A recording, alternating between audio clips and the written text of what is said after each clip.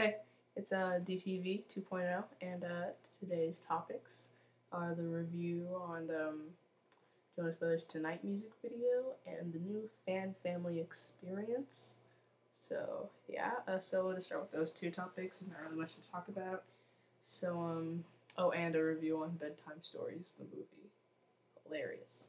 So first, we'll start with the Tonight music video. It was not what I expected because um,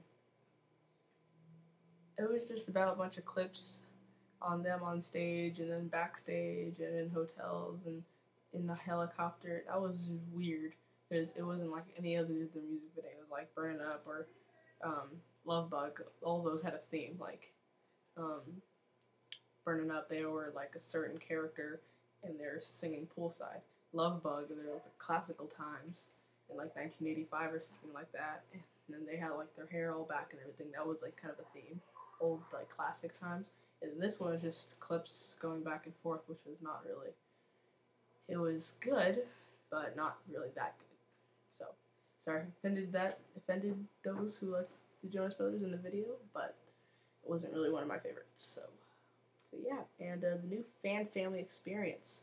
First of all, you have to go to fanfamilyexperience.com, and it's a new thing. Well, Jonas Brothers will be chatting with you, not you like video you, but typing, and then they answer the questions on the. There's like a video here, you type over here, they answer it. So yeah, it's kind of like that. So I'll be checking in on that to let you guys know about that. So I signed up, so you guys should sign up too. All you have to do is just sign up, put your full name, I think your email, and then your zip code, and then sign up. It'll send you a verification email, and then you'll be able to yeah. So I can't wait for that tomorrow. It starts 10 a.m. 10 o'clock a.m. Eastern time. So for those who live on the West Coast, get up at 7 if you want to view that. So, that and bedtime stories.